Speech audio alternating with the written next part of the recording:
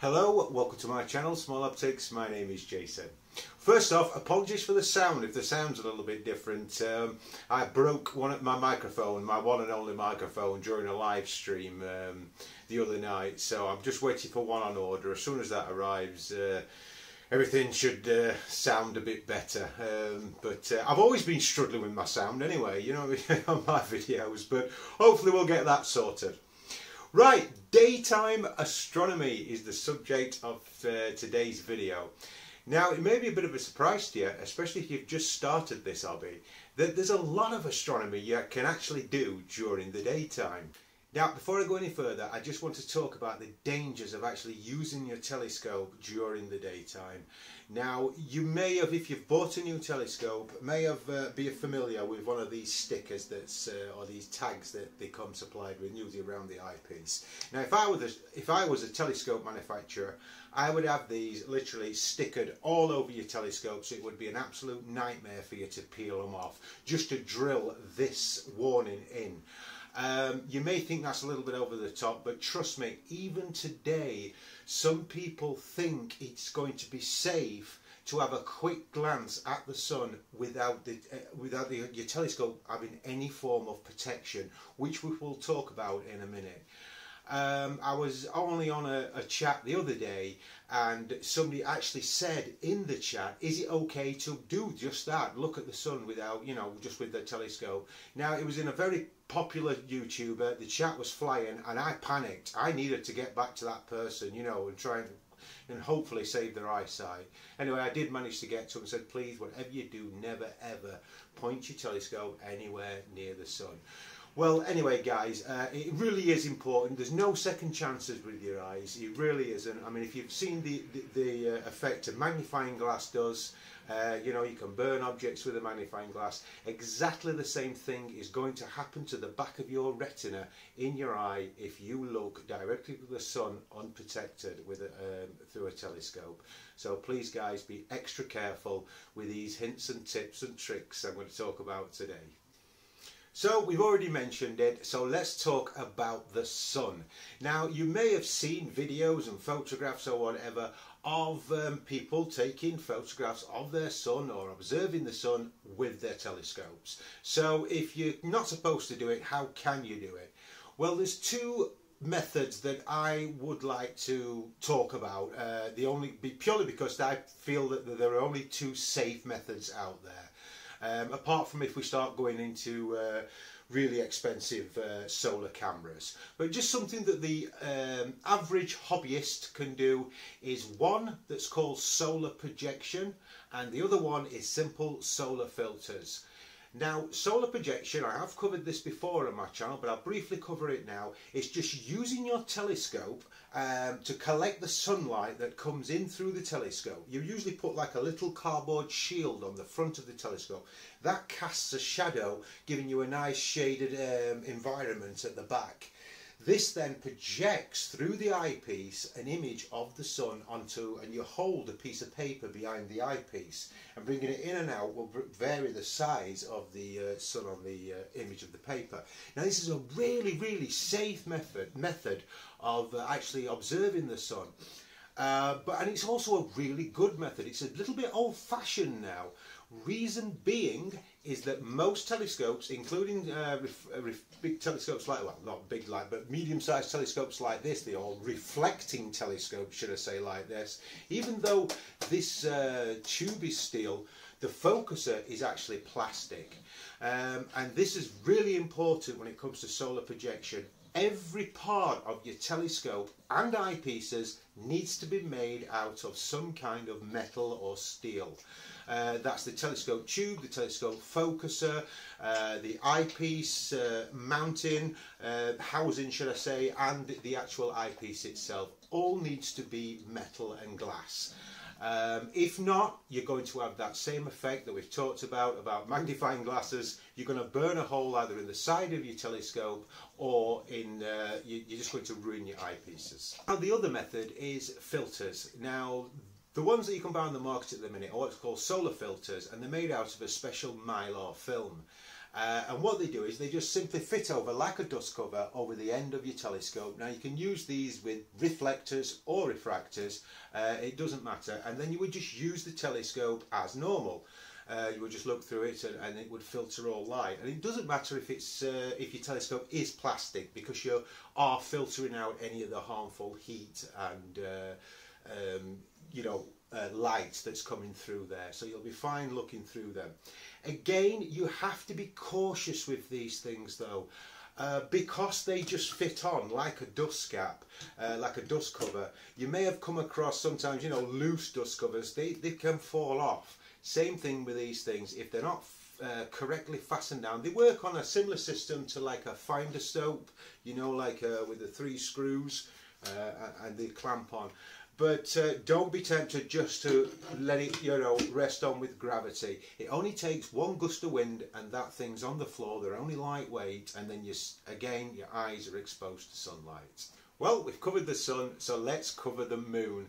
Now, there is absolutely no reason whatsoever why you can't observe the moon during the day.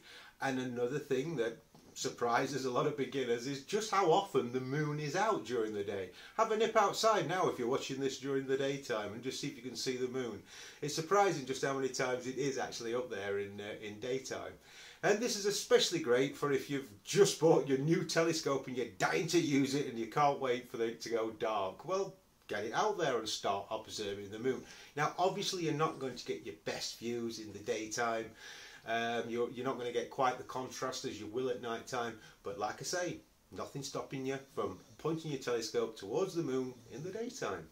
How about the planets? Is it possible to view the planets in the daytime? Well, yes, especially Venus. Now, Venus is like the third brightest brightest thing or celestial object in our skies. So there's no surprise that you can actually see it in the daytime. Now, you may have heard that Venus is best viewed just before dawn or just after sunset. Now, this is true, but that's like kind of cheating. We're still in twilight hours. What I'm talking about is you can actually see Venus in broad daylight in the middle of the afternoon.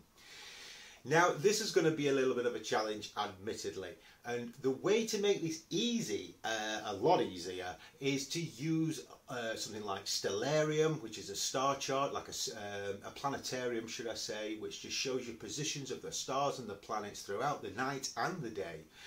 Another good key is if the moon, which we've talked about, is visible and it's close by Venus, then you've got a good guide where to go and how much distance to go from the moon to have a look at Venus.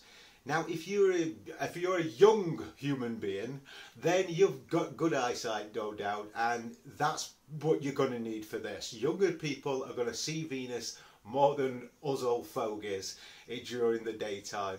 I didn't think this was possible when somebody once pointed it out years ago at our observatory. It was round about 7 o'clock British summertime, and he went, "Oh, there's Venus," and I'm like, "What?" And sure enough, there was an 8-inch Dobsonian telescope. He turned it round, aimed it round, and said, "Look through there," and sure enough, there was Venus. So Venus is certainly something you can view in the daytime, and in fact, Venus is best viewed during daylight hours. With it being its orbit so close to the sun, it's always really low down, and so viewing's not very good. And to be honest, there's not much detail to see on Venus anyway. It's a pretty bland planet to look at, but what is interesting is you will see the phases of Venus just like you can the moon.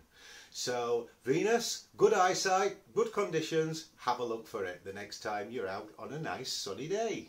Now, sticking with the planets, and this will surprise even seasoned astronomers, and one planet you can see during daylight hours is Jupiter. Now, believe it or not, Jupiter is visible in the daytime. Obviously, it's not going to be at its best, but you can see it, and you can also see it if you've got exceptionally good eyesight and the conditions are right with the unaided eye. Again, star charts, star atlases, stellarium is a good starting point of finding out exactly where the planet is during the daytime.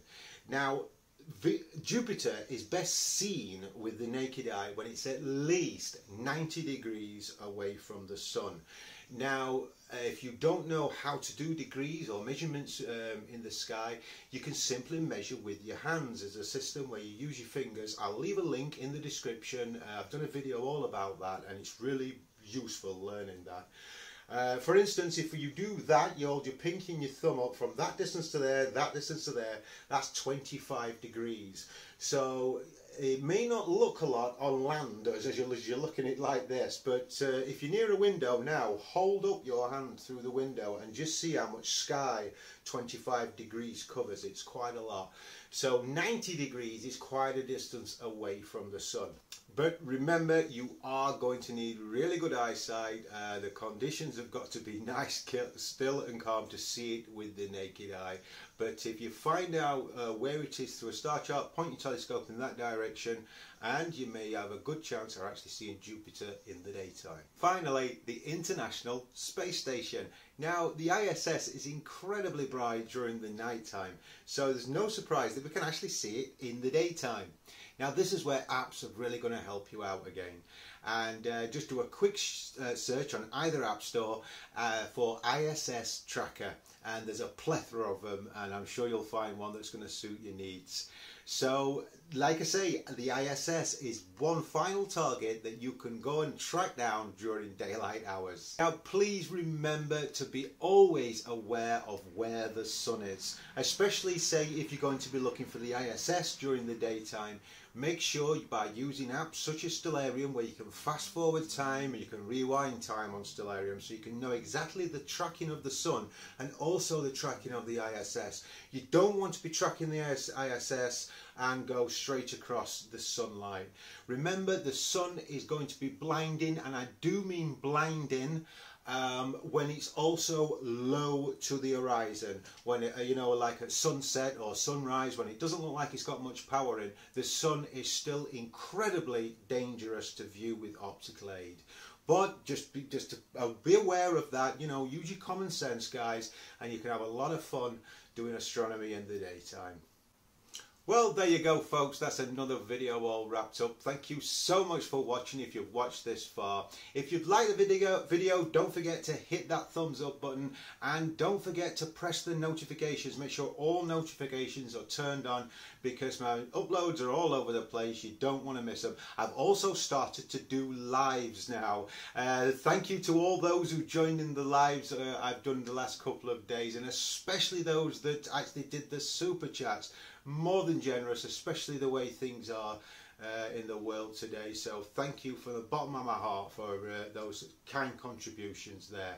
So yeah, look out for the lives. Hopefully I'm doing one this Friday as the time of this video has been released, so keep an eye out for that one. Until then, folks, take good care of yourselves, and I will see you on the next one. Bye for now.